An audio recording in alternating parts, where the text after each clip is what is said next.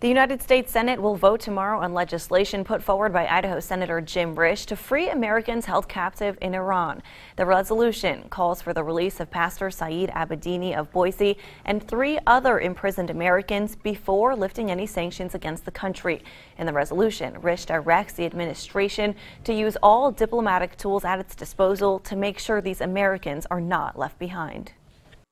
It's really encouraging for me to know we have such an amazing senator who is doing so much, not only for my family, for Saeed, who's from Idaho, but the resolution calls for the release of all Americans that are being held captive, and it's just great to see that he just continues to push and put pressure every chance he gets.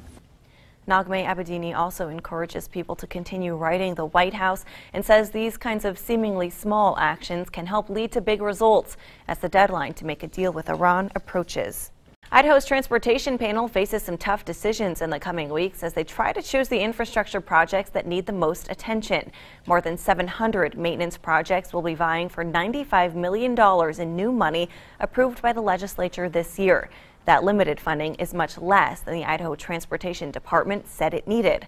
Officials say they will focus on maintaining and preserving the current state of roads and that safety will be the top priority in the decision-making process.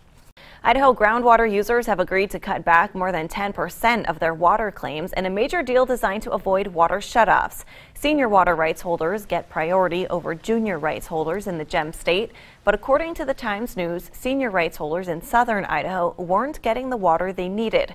The two parties were able to come to an agreement this week, and a deal is expected to be signed soon. Limited water may be an issue in parts of the state this year. Earlier this week, the USDA declared 5 Idaho counties as disaster areas due to drought. Canyon and Payette counties made the list.